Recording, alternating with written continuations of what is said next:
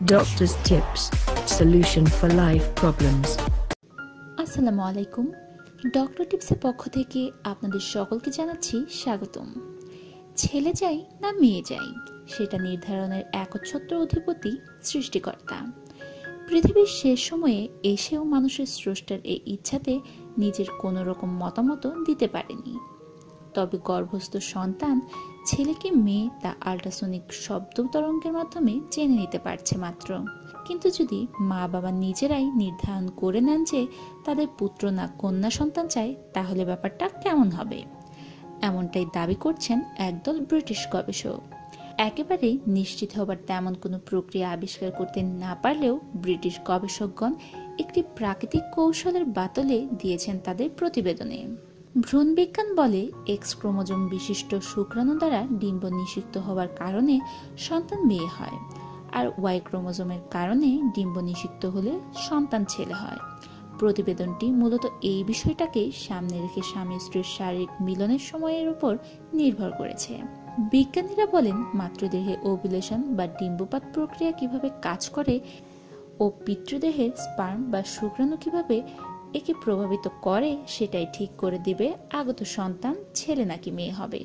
সেক্ষেত্রে বিজ্ঞানীদের গবেষণালব্ধ ফলাফল হচ্ছে, প্রতি মাসে 5 দিনের একটি সময়সীমায় মাতৃদেহে ডিম্বপাত ঘটে।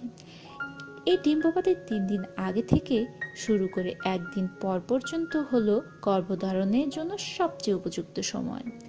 ডিম্ব কার্যকরী থাকে মাত্র 24 ঘন্টা, কিন্তু শুক্রাণু নারীর শরীরে 5 দিন পর্যন্ত কার্যকরী থাকতে পারে।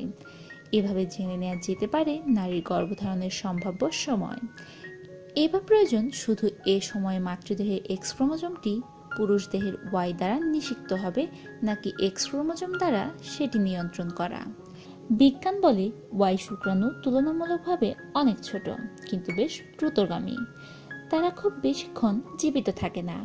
এদিকে এক্স শুক্রাণু বেশ বড় এবং ধীর গতির, কিন্তু তারা ওয়াই এর তুলনায় দীর্ঘজীবী।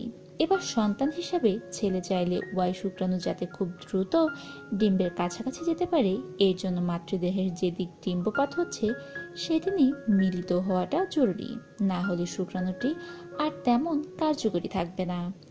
আবার দম্পতি যদি কন্যা সন্তান চান, তবে ডিম্বপাতের 2 থেকে 3 দিন আগে মিলিত হতে হবে। এতে ডিম্বপাত হবার আগেই ওয়াই শুক্রাণু মারা যাবে, ফলে সন্তান ছেলে হবার সম্ভাবনা কমে যাবে অনেকটাই।